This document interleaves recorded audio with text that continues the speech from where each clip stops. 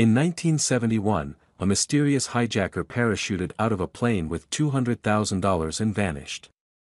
This man is suing the FBI to get potential new clues. Eric Ulis was only 5 when a dapper man in a suit and sunglasses boarded a commercial flight in Portland, Oregon, ordered a bourbon and soda from his seat in 18E and then handed a flight attendant a handwritten note saying he had a bomb. It was November 24, 1971, and the unidentified man, who later became known as D.B. Cooper, had a one-way ticket on the flight to Seattle. Cooper opened his carry-on bag to reveal a jumble of wires and read sticks and demanded 4 parachutes and $200,000 in cash.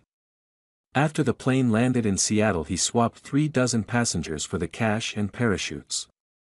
Then ordered the pilot to fly to a new destination, Mexico City, but soon after takeoff, Cooper did something incredible. With the money strapped to his waist, he parachuted out of the rear of the plane and into the night, vanishing over the vast wilderness of the Pacific Northwest.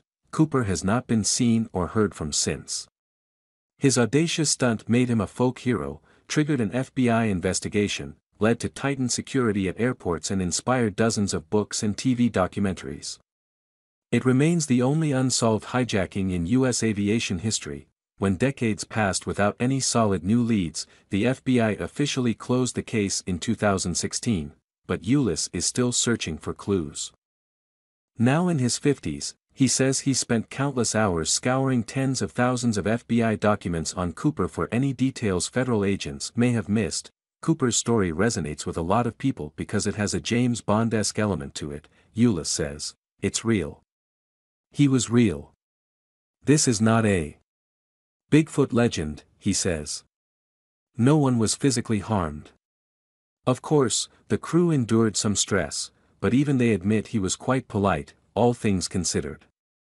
He exhibited grace under pressure. Ulis keeps a notebook next to his bed in his Phoenix, Arizona, home.